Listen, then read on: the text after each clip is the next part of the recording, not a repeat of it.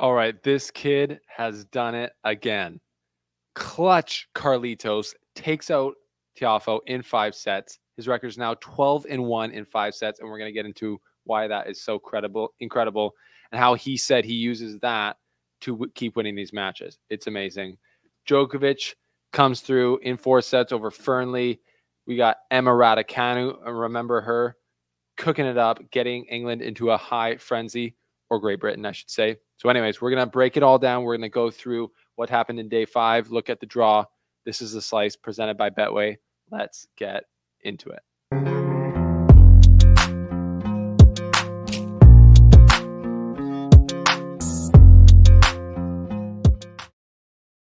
Okay, how you feeling? Things are happening at Wimbledon. As we've said, the seeds on the men's side are dropping like hot flies. Update, Hurkacz is out, Tsitsipas is out. We know that. I put a tweet out kind of listing all the guys out. Rublev, 6 seeds, Hurkacz, 7 seed, 8, Ruud out, 11, Tsitsipas out, 17, FAA out, and a bunch of other guys. I've seen people say there should only be 16 seeds, and I, kind of agree with that. I think that would make things more exciting. But in general, there's a lot of carnage on the men's side. There's also a lot of familiar things that we're seeing, like Carlitos Alcaraz being a freaking beast. I mean, what can this kid not do? A lot of people had him as the favorite coming into Wimbledon. I kind of thought, I think in my preview video, I did choose him and predict him to win the tournament. And today, I woke up and I'm watching him go through this match versus Tiafoe. Tiafoe's playing great, and that makes sense in a way because when a guy like Tiafoe is going through it, not playing great, putting out quotes like losing against clowns, which is a clown thing to say when you're talking about other professional players, it definitely doesn't get you any love in the locker room. I feel like Tiafoe can get up and find his better level when he's playing the best in the world, like Alcaraz, and he obviously did that today. But as the match went on, when Carlitos, when he won the 4th set tiebreaker and went to the 5th set, I just had no doubt that he was going to win. And it started, 1-1, 2-2.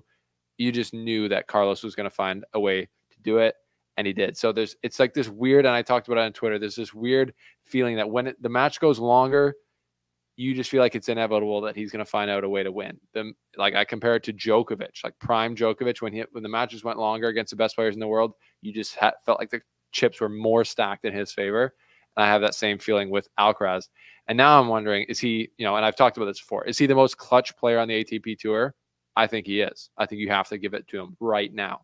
Obviously, over a career's body of work, you look at Djokovic, his tiebreak record, his 24 majors, obviously. But as of the last 12 months, Carlitos has won the Wimbledon final in 5 sets, the French Open final in 5 sets.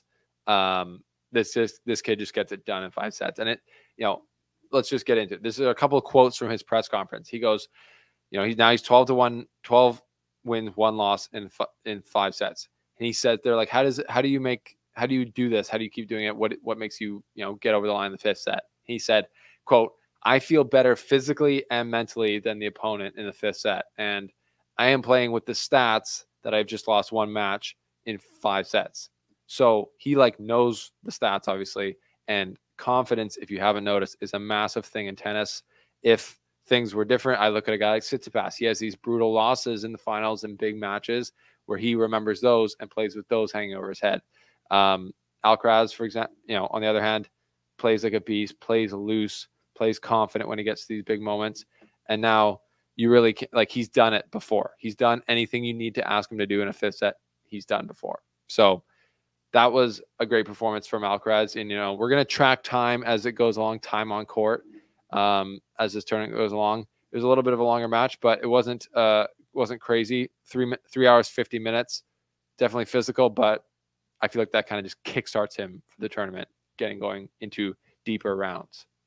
Does that make sense? I think it makes sense. Okay, let's talk about Djokovic versus Fearnly. Djokovic goes 4 sets. This was yesterday against Fearnly from America, or from Great Britain, excuse me. And that was a great performance for Jacob Fearnly, who plays at Texas TCU go Frogs. And, you know, he put out, you know, before the match, there was a 9% chance for him to win.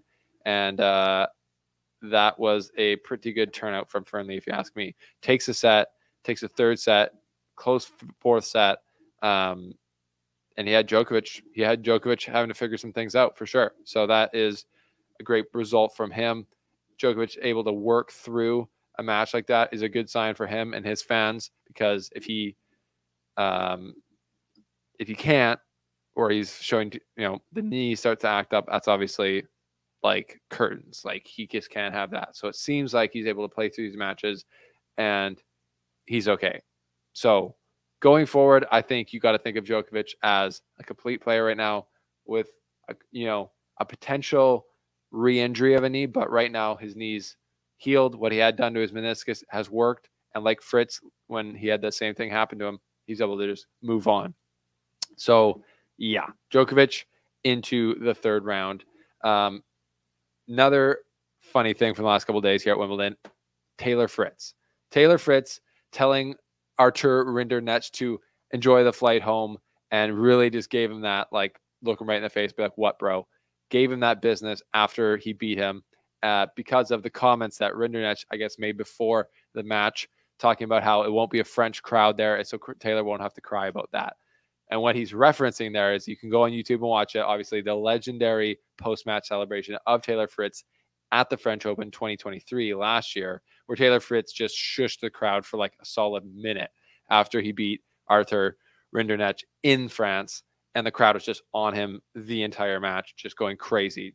Like, people wonder who has the worst or most, like, you know, indignant, disrespectful crowd in the world. And it's obviously a toss-up between the US Open and the French Open. I don't remember that many. You know, there's been some drunk incidents at the Australian Open for sure. But I mean, I've seen other guys like Felix Auger-Aliassime at the Paris Masters give the shush to the crowd. And Taylor Fritz and Felix Auger-Aliassime are like two of the quieter, nicer guys on tour who just don't go about their business. So obviously that's the crowd. And Arthur, I get it for him. I didn't actually see the interview with Arthur, so I want to say that, but he could just be sticking up for his country. And I don't even mind him, you know, talking a little trash before the match. And then I don't mind Taylor Fritz burying him after the match, because that creates drama.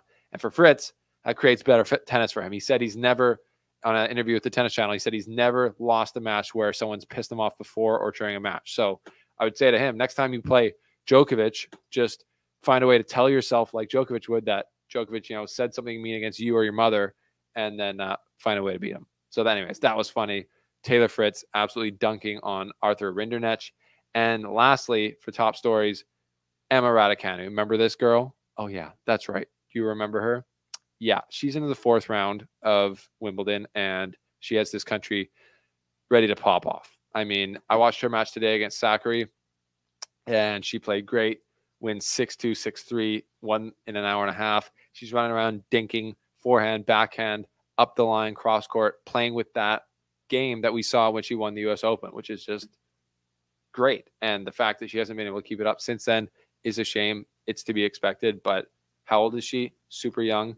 And she is, yeah, we're going to look at the draw later and we'll see her section of it. But yeah, things are, especially after the Andy Murray kind of farewell at Wimbledon, what a player to put your hope on, as after he is back now, you know, it's kind of depressing him bowing out of Wimbledon. So we'll talk more about that later. But Andy Murray's tribute was awesome. I thought, why don't we just talk about it now? I thought it was like, it's again emotional. It's another one. Federer 12 Final Days documentary. After Federer's retirement, you see Nadal struggling. You see Andy Murray bowing out. It literally feels like yesterday to me when I watched Federer beat Djokovic in that. Sorry, Federer beat Andy Murray in the Wimbledon final. And then Andy Murray go on then to win Wimbledon the next year after crying, getting choked up on the court there. That feels like yesterday to me. That was, you know, a few years into me being a tennis fan. And, you know, that's like 12 years ago now, which is crazy to me. 12 years ago. I'm old. I guess I'm old. Anyways, Andy Murray will live forever as one of the biggest legends ever in the game. One of the greatest of all time, bar none. And yeah, that was a great tribute for him on the center court yesterday. Okay, let's look at the results from today. Like we talked about, Alcaraz versus Tiafoe. Let's look at the stats quick. The stats. Alcaraz, 16 aces. That's a lot. That's good serving. First serve in 65%. Only won 71% of his first serves. But Tiafoe played a great match. 55 winners from Alcaraz to 39 unforced errors. Like, kid is it's just stupid how good he is. When even when he's not playing his best, like today, the level that he can find is crazy. He said today his level was too up and down. They asked if that was Tiafoe. He said, no, that's me. That's just me being up and down. Still found a way to win. Don't worry about it. Basically is what he said. Raducanu beats Zachary in 2 sets, straight sets, hour and a half. That's, yeah, like we said, that's huge. Sinner, no problem. 6-1, 6-4, 6-2 over Kecmanovic. Thanks for coming out. Sinner just slowly moving up, takes out Berrettini, takes out Kecmanovic. He's into the 4th round. Yeah, he's going deep. If you didn't know, he's going deep in this tournament. Okay, Paolini takes out our girl Bianca Andreescu, 7-6, 6-1. Paolini is an amazing player, if you didn't know. French Open finalists like a few weeks ago, and she's just got such a good forehand, such a good game, and she's just kind of like a little feisty beast out there. Similar vibes, I would say, to Carlos Alcaraz, just flexing on everyone, being positive. She's a great player. So good win, a little bit too good for Andreescu today, for sure. Dimitrov, 3 sets over Monfils, 6-3, 6-4, 6-3. He's into the 4th round. He loves the grass. Coco Gauff, 6-4, 6-0. Bagel on Cartal. Vekic through. Tommy Paul through. No problem. 6-3, 6-4, 6-2. Shout out to you guys for watching the interview with his coach, Brad Stein. I've been texting him, sending some of your comments, so he appreciates those. Tommy Paul loves the grass. Plays great on it. Big time stuff. Kasatkina, seed on the ladies' side, going down. Number 14 seed to Badoza. Tsitsipas is proud. But Tsitsipas can't get it done. Badoza's picking up the slack. That's an upset alert in round 3 for the ladies on court 3. Okay, and that is about it. Madison Keys through, Navarro through. A lot of matches didn't finish because of rain. So let's just go to the draws. I think that makes sense. Starting with the men, we are into the 4th round. We can see where we are lined up here. Shapovalov and Ben Shelton are going to finish tomorrow, and then the winner of that will play Sinner. I've got high hopes for Shapovalov in this match. I think if he can lock in and be like, I'm the more mature player and I'm not going to miss more than Ben Shelton, I'm going to make him miss, and I'm going to play solid and use my movement and athleticism on the surface. I think he can get it done. And then playing Sinner in the 4th round is just, that's as big as it gets. Dimitrov's into the 4th round to play the winner of Struff versus Medvedev, which they are still locked in a battle. Currently, it is 6-1, 6-3, and then Struff won the 3rd set, and they're in 1-1 in the 4th set. That is interesting. Struff is dangerous. We've said it. Everyone knows it, especially on the grass. So Medvedev trying to come through that to play Dimitrov in the 4th round. Alcaraz through Tiafoe into the 4th round to play the winner of Humbert and Nakashima, who are currently, Humbert is up 2-1, but Nakashima won the 3rd set, and now they're into a tiebreaker in the 4th. So that's getting tight.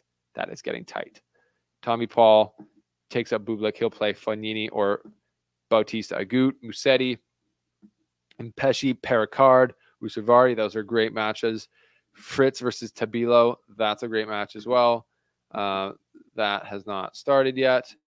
And a lot of these matches just have not started yet. So the draw is getting smaller. I guess that would be that. Sorry, that would be a. Oh, no, that's just their last. Anyways, that's the 3rd round match. Hasn't started yet. You're right. I guess we're getting to the bottom half of the draw here. So yeah, we've got Zverev, Nori. That's going to be a great match. We've got Feast versus Safulin. Luca Pui, qualifier into the 3rd round. That's pretty crazy. Versus Demonauer, and then Hogaruna versus Halles. And then we got Popperin versus Djokovic. So Popperin's got some pop in his game, and that's going to be a challenge for Djokovic in the 3rd round. Another knee tester, as we should say. Okay. Onto the ladies. Swiatek to play Putintseva. Collins, Haddad, Maya, Pera versus Ostapenko. We got Krejcikova. We've got Rybakina versus Wozniacki. That's a great matchup. 4th seed Rybakina Wozniacki took out the last remaining female, or not the last remaining female. She took out Canadian Leylah Fernandez in the 2nd round. I guess that is the last remaining. Or no, it wasn't. Never mind. I'm out of sorts. Ons Jabeur versus Svitolina. That's a great matchup. Harriet Dart versus Wang. Those are the finishing up the 3rd round, or the 3rd round matches coming tomorrow. As we've already talked about, Raducanu through to the 4th round, where she will play a qualifier in Sun. So she's, I would say, the favorite there. You never know. Sun's won matches. Raducanu was a qualifier when she won the U.S. Open. We know that. So winning matches can help you. You're on like at this point, literally a 6-match win streak. So that's got to help the confidence. So if Raducanu can get through there, she's into the quarterfinals to play either Badoza or Vekic, which is another winnable match for sure, which is crazy. So soft part of the draw potentially for Raducanu. Brits, hold on to your horses. Hold on to your horses. Paulini Andreescu takes out Andreescu. She'll play Keys in the 4th round. Emma Navarro to play Coco Gauff in the 4th round as well. So that is that, folks. That's a deep look at the draw remaining. The big stories. Clutch Carlitos. Is he the most clutch player on tour right now? I think he is. That's my thoughts. Let me know your thoughts. Djokovic is looking good. He's going to be tested against Popyrin. Emma, what's up? Don't forget about me. And Taylor Fritz, absolute gangster mode against Rinderknech. That was hilarious. Anyways, that's the slice presented by Betway. That's what you got to know. Leave your thoughts on the action below, and we will see you next time here on the show.